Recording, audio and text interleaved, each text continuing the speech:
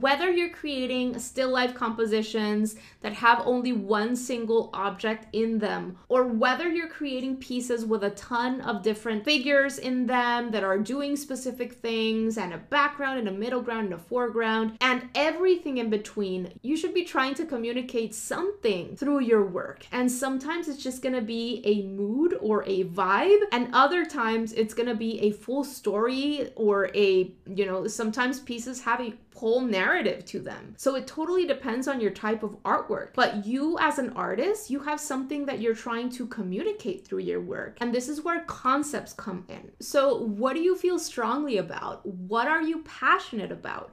What do you hate? What moves you?